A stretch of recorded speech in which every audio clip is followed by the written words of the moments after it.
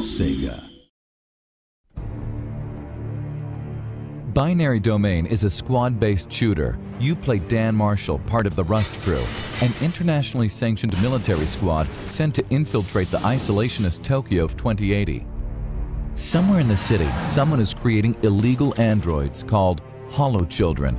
As the line between man and machine has blurred, these robots not only look human and act human, they even think they are human. But their emotional instability can turn lethal in a fraction of a second. The city of today is crumbling against the rising sea levels and high crime. It is run down, derelict, and poor. While high above, a new upper city exists, clean, affluent, and safe. The Rust crew must make their journey through these contrasting environments in search of their foes. The consequence system is the unique core of Binary Domain and central to the experience. Cover me! I do not agree! Later on! This system of artificial intelligence tracks and responds to everything you do, from combat performance to squad conversations in and out of battle. Your aim is fantastique, monsieur! Whoa, where did that come from?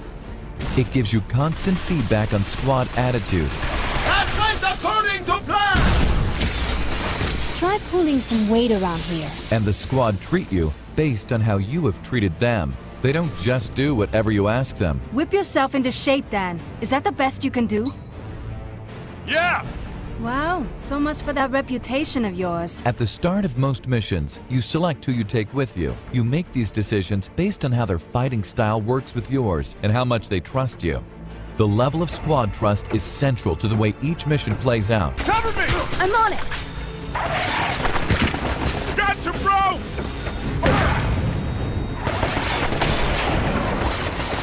Low trust results from putting the squad in situations where they get injured, making inappropriate comments, or issuing bad commands. High trust is built by working with their fighting style and using good tactics. Target eliminated. Good job! They'll offer strategies and suggestions, as well as providing more help. Dan, focus your fire there! Blow his head off! Fire! Not gonna happen! Negative! In this low-trust situation, Dan's command is ignored. Good job! Why are you giving me this sweet talk? It's creepy. Faye recognizes Dan's comment makes no sense. She says so. While trust is low, your team won't listen, and worse, won't help. Cover me! The answer's no! Negative!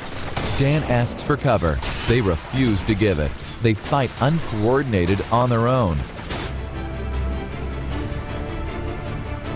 Now, watch the same situation with high trust in the group. Leave that sniper back there to me. This time, Faye offers to take out the sniper, which she easily does. Cover me! Okay!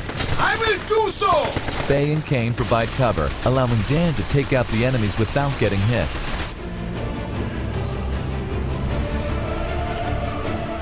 The consequence system doesn't just impact your squad's tactics in battle.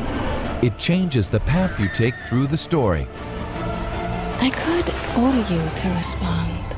Different team members will see different things in the environments and use different tactics to take down the enemies. They require you to adapt to them as much as they respond to you. The way you work together triggers different things in the campaign, so your experience will change depending on who you take with you, how you work with them, and how you perform. Every action, every choice, every word affects everything. This is the consequence system.